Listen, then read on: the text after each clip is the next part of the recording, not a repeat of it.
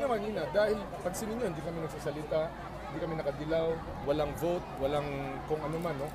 And kayo mismo, testigo, pumunta kami rito 10 minuto para simulan kung ano yung dinala namin, tapos alis na kaagad. No?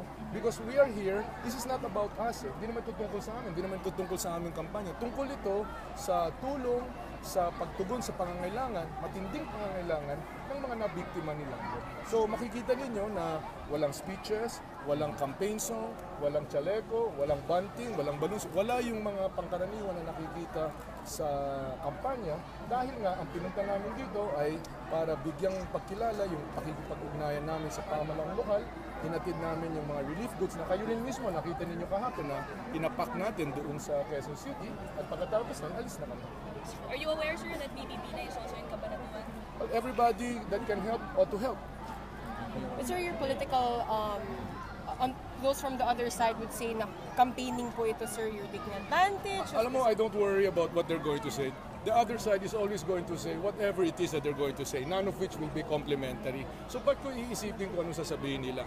Malinaw sa akin na naghatid kami rito ng tulong, ng ambag. Hindi namin sinusolo, hindi namin sinasabi na pangkalahatang tulong ito.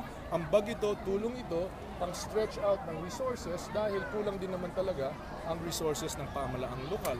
So nakiambag kami sa tulong. Nakita naman natin yung tuwa, yung pagpapalakas loob ng ating mga kababayan, okay na sa amin. Sir, saan galing yung relief packs? Sorry that you're distributing. Is this the one we saw yesterday? Yes. Your repackage? Nagkaroon ng matching yung sa amin kasi amin is about 6 kilos of rice and others. Yung sa local I think is 2 kilos. So nagkaroon ng matching and then sige lang for all of the families. Thank you very much. Sir,